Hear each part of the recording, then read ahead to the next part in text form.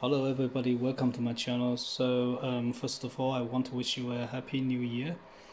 In my last video, I have introduced the modification for the 3DPlacer to make it position aware. Back then I don't have a 3D printer with me, so now I have actually got the 3D printer and I integrated together. So now you can see here, this is the feeder I have printed out. And I have put in the feeder boards. I have also wired the motor, and you can see the poker pin I also integrated into the feeder. So now this works well. And then also I have make a new base plate. So I actually asked PCBWay to print out for me. The modifications basically I increased the bump height from 3 to 4 millimeters. This is used to adapt the thickness of the PCB here. And then also you can see there are space between the bumps. This is used to hold the components at the back side of the strip PCB. So with this modification, it will be able to still use the old component like this, but it will also be able to support the new components with the position aware feature. The overall build quality of the build plate is really good. The space is clear, and also the bump is solid. And you can see I'm really happy about is that the PCB is able to fit to the base plate well. You can see those bumps are actually coming out from the PCB. So with this modification, I really want to thank the PCBWay to sponsor me the base plate. And then with this all together, right now it's been integrated. I will want to do a demo. So you can see here I have already plugged in the feeder. And then if you see the open PMP here, I actually implemented a feeder setup tab of this cassette feeder. You can see this is Discover feeder as I showed last time. So this will find all the feeders available. And then also I implemented the base plate layout area. So this one you can see there are vertical layout, which means the strip PCB is a vertical. But then if somebody want to place with the horizontal, it's also possible. You can just uncheck this checkbox. And then last time I mentioned that the connector are too close, therefore I leave one column in between. And then I also this time support this kind of layout. So if you want to put some empty columns in between the strip PCB, you can also do it. And here you can see a continuous row or column or skipped column. So basically there are 1, 2, 3 continuous column, and then one skip column, and then 1, 2, 3 continuous column, one skip column. So in this way, it will be able to know, OpenPB will be able to know how to calculate the position. And then you can see also the offset X and offset Y.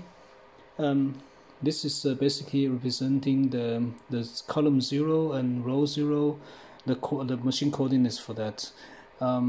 With this one known, it will be able to map it to the whatever contact points. Then it will be able to know which row and which column is it corresponding to which machine coordinates. So this is also implemented in the cassette feeder components. And then also there is a feeder parameters. Right now it has an orientation. So basically that means some people want to place in this direction orientation. That's alright, but some people want to maybe rotate 90 degrees to place some other components or some feeders, or maybe the other directions, or maybe 180 degrees. So this is also supported right now. So that means if you rotate, the offset need to be calculated also correctly. So okay, with the feeder plugin, you can see I just do the Discover feeder, and then it actually automatically find 2 feeders. But there's only one plugin here. The other one is actually called Control, and it's basically representing this control board. So this is used for the future purpose. If we want the control board to automatically identify maybe the number of the boards or some other features, then you could use this as the global parameters to maybe help the other feeder identification, or maybe help the layout system identification. So this is the reserved feature. And then there is a 100 microfarad, so this is basically representing this one. And as you can see, it's already set the position automatically, so we can just use camera to look at the pickup location. So you can see it's actually moved to the correct pickup location. And then what if user change the position of the feeder, or they plug in the new feeder into the different position, then what we can do is basically do the discover, and then we can come here. This one already been set, and then you can just click and it will be moving to the correct location. So this is really a handy and straightforward process.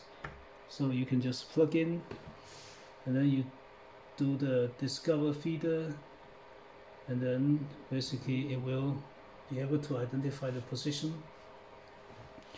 And also, like I said before, people might want different orientation as well, so that's also possible. So we can just plug in. So this one is like counterwise 90 degrees, so it's 270 degree here, and you can just say 270 here, apply, and then you discover the feeder, and then you can just click, and you can see the position, the pickup position also been set correctly, and the orientation of the pickup has been also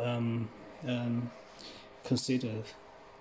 So this is a really handy feature. And if you put in like 180 degree, for example, it's the same story. So you just put in 180, click apply, and then you do the discover, and then the position will be set correctly.